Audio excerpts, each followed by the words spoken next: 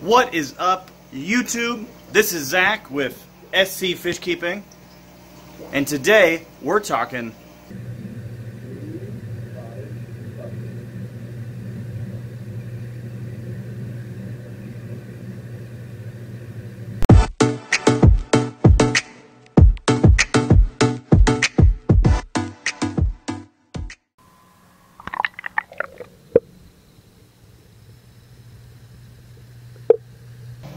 Hello YouTube, welcome to today's video. If you are new to the channel, my name is Zach and this is SC Fish Keeping, and I appreciate you stopping by. If you've been here before, welcome back. It's good to see you.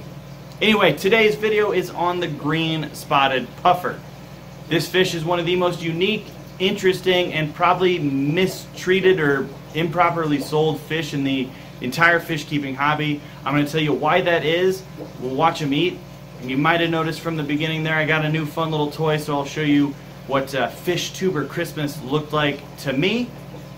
So stick around for that. But without further ado, let's dive into learning about the green spotted puffer.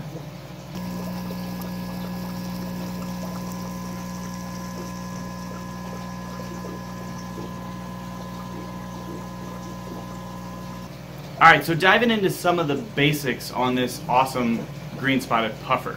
Originally found in the waters of Southeast Asia, that would be where they're found in the wild rather, they're known as what's a brackish water fish.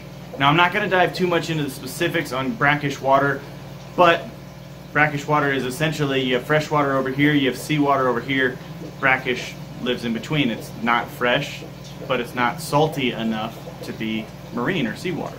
That leads me to what I said before about them being so improperly treated or missold. As juvenile, the green spotted puffer can actually live in fresh water, and so you actually find them sold a lot in fresh water and described as a freshwater puffer. But as the puffer ages, they need to move into this brackish water and increase that gravity range and get closer and closer to a saltwater type setup.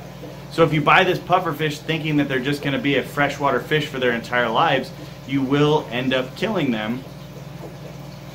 That's just the truth.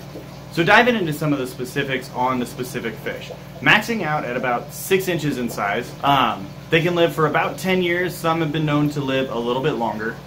If you plan on keeping one of these, you need to plan on having at least a 30-gallon tank for one and a 55-gallon tank if you want to keep two.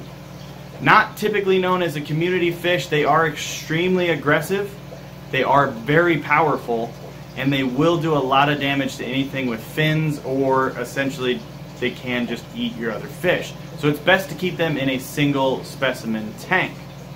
The green spotted puffer is a very curious fish, so it is often advised to give them a lot of things that they can search around for, caves, hiding spots, and give them some room to kind of explore, change up their decor often. I personally change mine and try and move those rocks around once or twice a month, honestly, and they do seem to enjoy it. They're very active always, but typically so more active rather after I change their decor. Tank parameters, anywhere from 78 to 82 degrees is typically preferred.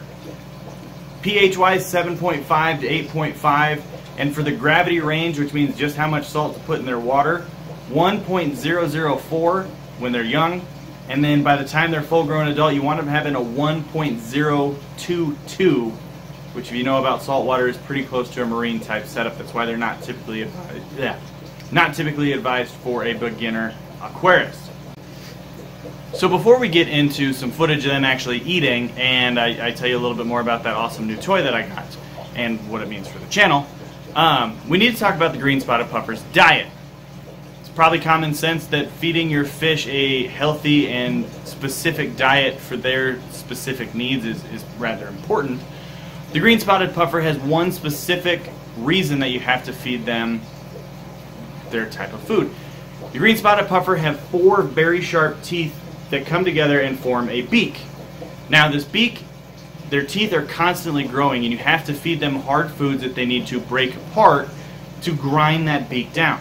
If you do not do this, that beak will continue to grow, and it will eventually get to the point where the puffer cannot open their mouth so they cannot eat, and it could potentially kill them.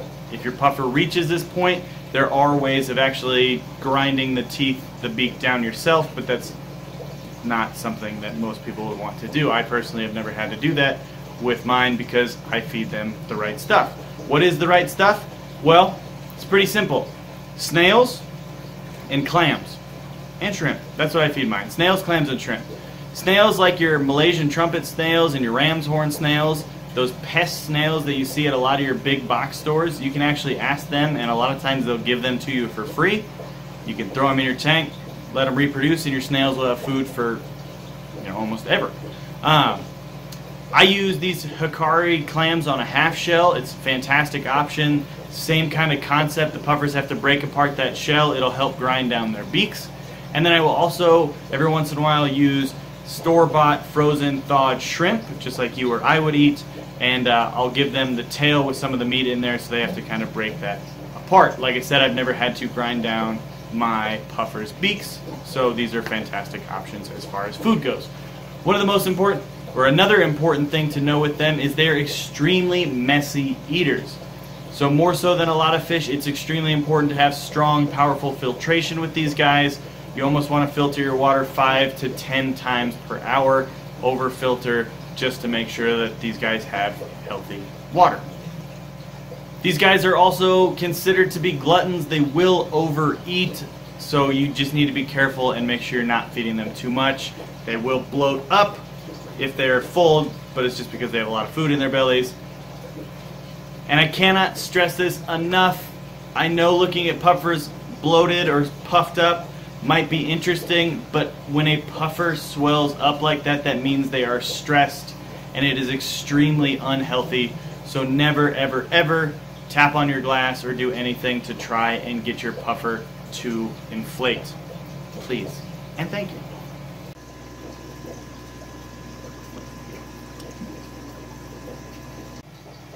Okay guys, there you go. I hope you enjoyed that care guide. Please go ahead and drop a like if you enjoyed the information that you saw. Subscribe if you have not already. And down in the comments, let me know what you think about the green spotted puffer. Is this something that you would keep?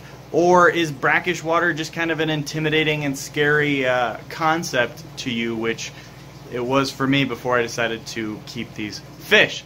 If you remember in the beginning of the video, I mentioned that I got a new toy. You might see one right there in the form of an LED ring light, so I can light myself up even in the dark fish room. Pretty excited about that. The other thing, underwater camera. As you can see, it's not a GoPro, it's a Cross Tour 4K action camera. I'm calling it a faux pro, but super excited about this. I've always thought doing some underwater footage and feedings, especially